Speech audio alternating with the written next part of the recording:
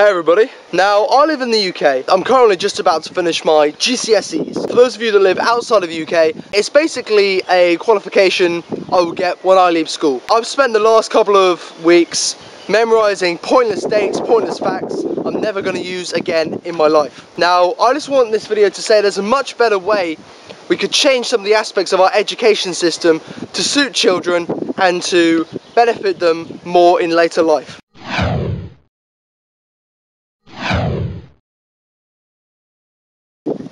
It all starts off in primary school, kindergarten, whatever you want to call it. Grown-ups will say, what would you like to do when you grow up? They'll say, I want to be a doctor, I want to be a lawyer. If you translate that question into adult terms, it says, who would you like to work for when you become an adult? Even at that early age, you're already installing in the child's mind they're going to work for somebody else. Take the safe option. Go work for somebody else, collect your money in a safe way. Those children, they're already going to have the mindset that they're going to be studying for the next 10, 15, maybe even 20 years to go and work somebody else, to build someone else's dream.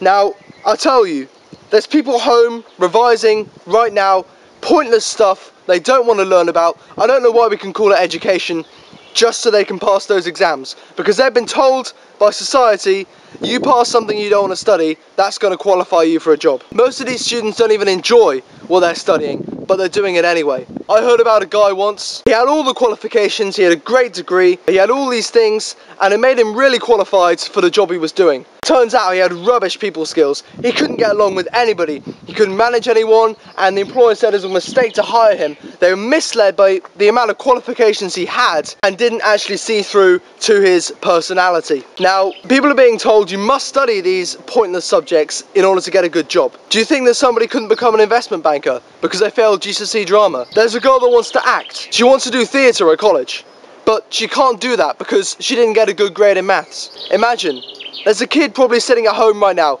trying to revise, but he can't do that because these subjects, they're too silly for him to understand. And he goes in, sits every exam, knowing he's not going to do very well.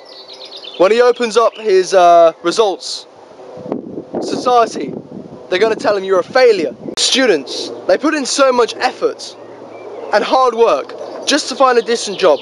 What happens when they find that decent job? They're never happy. Money can't make them happy. That job is working them long hours. By the time they're ready to retire, that's it. The best part of their life is over. Everybody gets told to leave school and get that job, and then people complain unemployment is on the rise. If everybody is being told to get a job, who are the people creating the jobs? The only people who had the real power are the ones which didn't follow the rules. They didn't follow what society told them to do. They don't have a job, and they hire other people to help build their empire. Our education system, if it was bad, I wouldn't live in this great and successful country that I do, and I'm very proud of that. I say to the education system, there needs to be less useless rubbish which no one will need in their lives. Imagine thousands of kids were sitting a history exam. Maybe a handful of those people will become historians, a handful of people will actually need those dates. I'm just saying we need to be careful about crushing children's perceptions of the future. We need to give them the opportunities to be successful. How many times have you heard people say, oh, you never make it as an actor, only the really successful people make it as an actor? Believe in them. Believe in them, and as children, they'll learn to believe in themselves. I'm just saying we need to think about what the education system is teaching our children and how we could possibly change it in the future.